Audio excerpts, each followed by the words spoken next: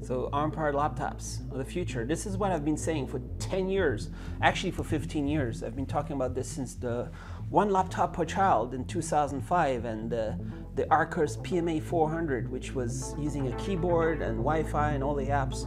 That was in 2004. But now Apple is making sure that all the tech reporters and journalists, they're all understanding that the ARM-powered laptop is the future of productivity, is the future of laptops, is the future of desktops also.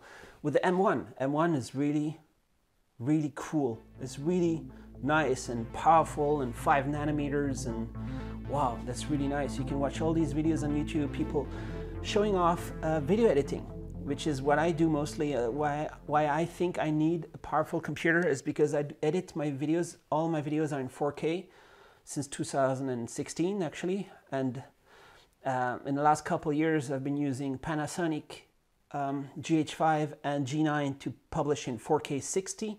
All my videos are in 4K 60, but this is really hard, if not nearly impossible, to edit on an Intel x86. The only way I've been able to do that is using Shadow on the cloud. So for $15 a month, I can get an Intel Xeon with a GTX 1080, only $15 per month.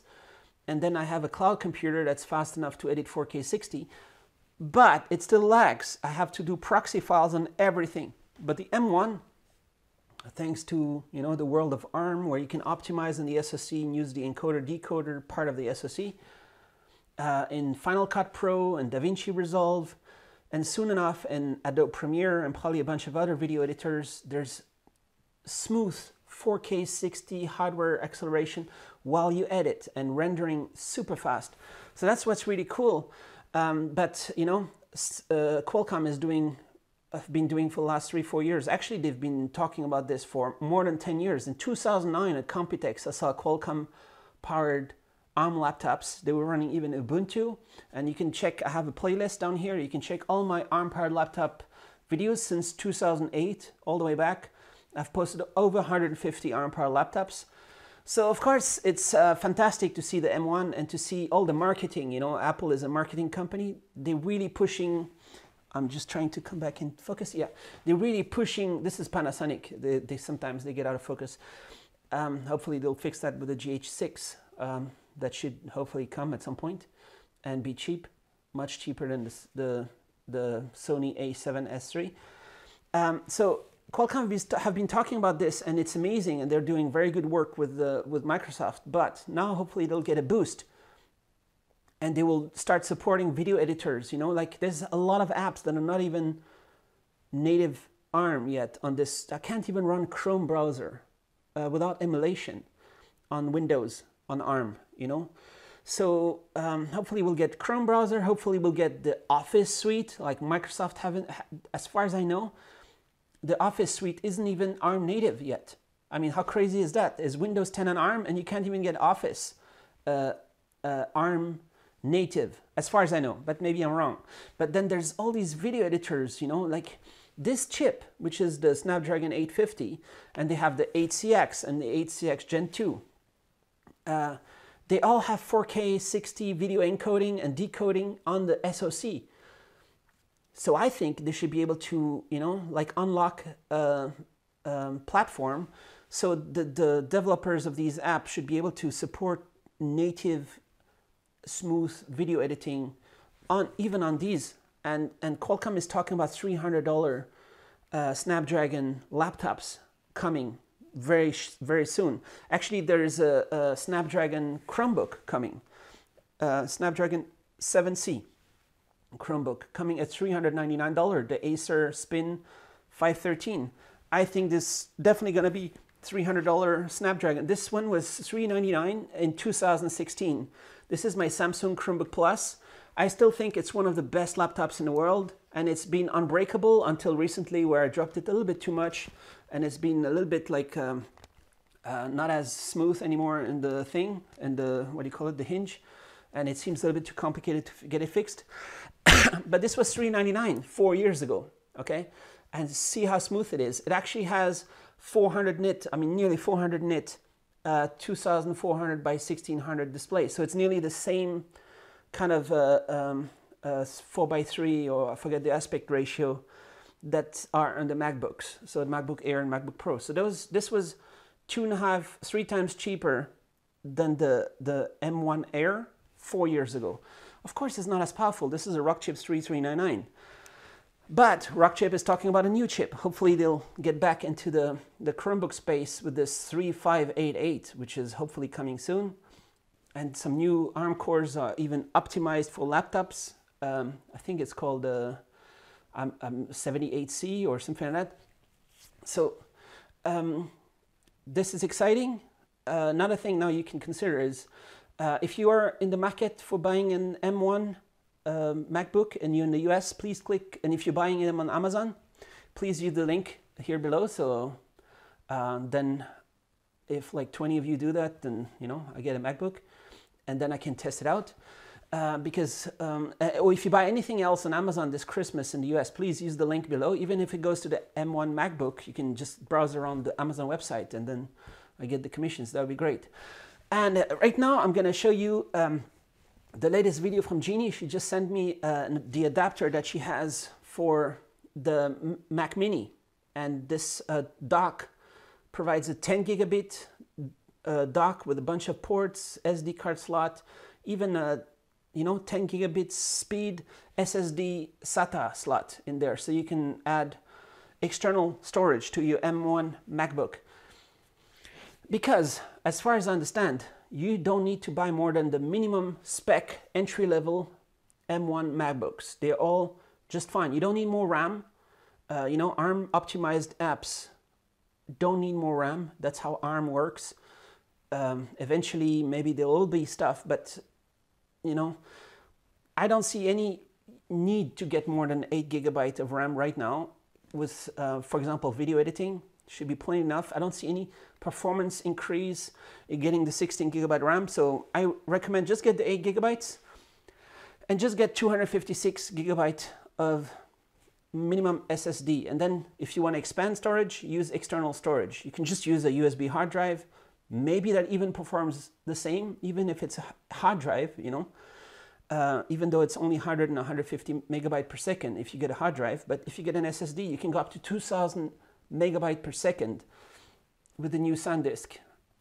I've seen a YouTuber show that he can render video on the external SSD even faster than the internal on the M1 MacBook. Even though the M1 MacBook and a mini SSD is super fast, this external 2000 megabytes per second might even actually somehow interact faster with the apps and everything, because maybe the internal SSD is good at running all the apps and stuff like that, and then the files, the storage and stuff, maybe it's better to use the external bandwidth pipeline to get your files in. So you can get 2 terabytes for the price of a 256 gigabytes on Apple upgrade. You can get 2 terabytes for $299. Also check it out in the link below if you want to consider that. I don't know if it's how the performance is if you edit off a hard drive. Maybe it could be okay as long as you output it on the internal SSD. So that should be enough. Okay, so check out Jeannie's video right here. And she has a whole bunch of other dongles also for the MacBook Air and MacBook Pro. Right now she has them at 10 gigabit per second as far as I understand. So it's like a USB 3.1 kind of bandwidth. But hopefully she'll be able to upgrade this stuff to get the Thunderbolt to USB 4 40 megabit per second. That would be really cool to get some dongles with this kind of speed. Maybe you can write in the comments if you know some dongles that do 40 gigabit per second. Some docks that can dongles, maybe there will be some.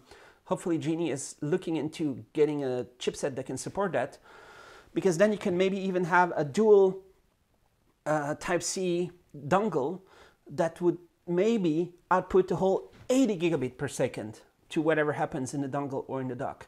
That's maybe something can be considered. Thanks for watching. Hello, this is Jin Pen from Colorii. We are professional Type-C hub manufacturer. So we released the MC25 last year for the Mac Mini for the silver gray color. And we know a few days ago Apple released the new Mac Mini with M1 chipset. So this is the silver one. So we know the new Mac Mini with M1 chipset only comes with silver color. So today we released the new MC25 with silver color. So you see this is very beautiful and elegant. It is perfect to match your Mac Mini. So it is the same color and the same shape. So you can see in the back there is Type-C in. So here it comes with two USB 3.0 and the two USB 2.0 and the SD card reader, micro SD card reader. Indeed, you know, people don't have so much storage space for the Mac Mini, so we designed the hard disk slot for the Mac Mini. So it with SATA port here, so you can put your hard disk inside. So now the silver color is available on our AliExpress shop. So you can visit our AliExpress shop below the video to buy it. Or if we also are planning to design the new premium version for this model with higher features to the Mac Mini. So if you have any idea or good idea, you can share with us. You can welcome to send us the email. So we also want to show, because to show we are the first one to design the patent. So this is our patent. You see, this is Chinese intelligence post office. So here you see this is the design and this is the date. Date is last year April.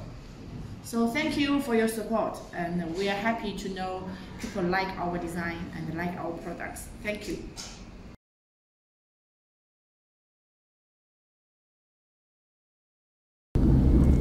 Hello, who are you? Hi, I'm Charbax. Hi. Hi. Who are you? I'm Ginny from Colorii. What's happening? What's up? We are doing very good. In this year, we have a three times grew up in 2019. So we shipped a lot of Type-C hubs and USB hub, USB adapters in this year. And also your family grow 33%. Yeah. I have a new baby in this year. What is Colorii? We are the professional Type-C hub factory in the world, in Shenzhen. For example, when people go on Amazon, many times they see your Type-C. Yes. This is your factory right now. Yeah. Everybody's on a dinner break, no? Yeah. It's for dinner. Your factory is running 24 hours a day, no? No. But many hours. Yes, many hours and very busy. Very busy. And so how is the business? Good. We have a good business in this year. We have a 3 times grew up than last year. So 300% growth in the company. Also, your family is growing. 200%. 200% bigger. Yeah. And your family also 30% bigger. I have a new baby in this year. Thank you, Nicholas. Cool. So this is the latest bestseller. This is the best seller of this year for the Type-C hub for iPad Pro. So you know, Apple released iPad OS in this year. So iPad OS support mouse, support keyboard, and support edit the files on the iPad. So that means your iPad can become your second computer. So but iPad only comes with one USB Type-C port. So that means you need more ports for more production ability. You have a nice design the way you make it dock, right? This is our patent design. We designed this magnet clip, so you can remove or you can hold it. So when you put on the iPad, it's very stable to hold your Type-C ports and not hurt your iPad. Nice. So it comes with HDMI and 2 USB here, and fast charging and earphone jack. Nice. So slowly behind, some of the employees are coming back. Yes. And big volume. Yeah. Yeah, sales very good on Amazon and other China, like China. So people can just search Type-C hub, maybe it's you? Yeah. Yeah. And you know, also Microsoft also released Surface Pro 7 in this year, so it comes with one Type-C and USB here. So we also designed this for the Surface Pro 7. And you connect to both? Do you use both? Yes, yes. So that means you can use the full speed of 2 connectors to do more types, stuff around here? 2 USB here and the card reader and HDMI and the fast charging here. Nice.